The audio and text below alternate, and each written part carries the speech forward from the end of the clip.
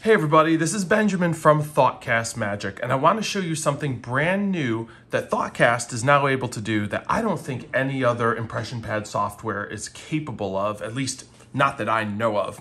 A lot of people are talking about AI being used to generate text and generate scripts, and if you know a little bit about AI, you know there's this AI system called DALL-E, D-A-L-L-E, that you can use. You can literally tell it anything and it will generate an image. Well, for the first time in the magic world, and again, as far as I can tell, I'm sure this exists somewhere else and we're getting to it, but if the first that I know of, you can now use AI to generate a prediction with ThoughtCast. And this will eventually come to all the ThoughtCast products, not just the ThoughtCast impression pad. But just to give you a demo, I have a ThoughtCast set up here.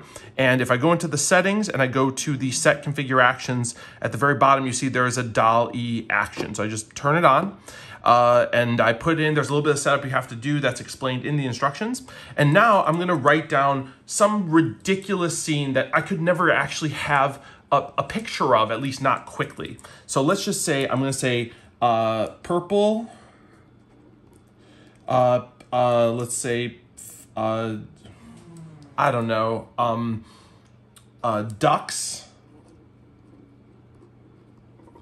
in a bowl of macaroni.